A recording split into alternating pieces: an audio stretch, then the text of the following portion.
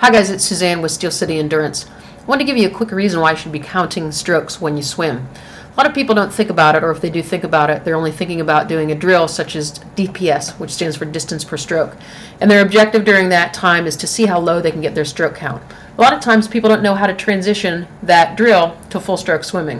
What I want to emphasize is that minimum stroke is not what you're after. What you're after is optimum stroke for your current technique. By tracking it this way, you'll ensure that you don't get sloppy technique impacting your swim. As you get fatigued and your stroke is impacted, it starts to get shorter and shorter, meaning that you're taking more strokes to swim the same length.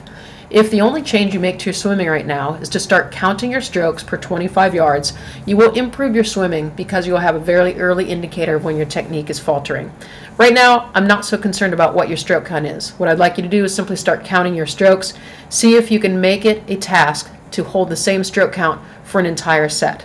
Try that, let me know how it goes. Thanks.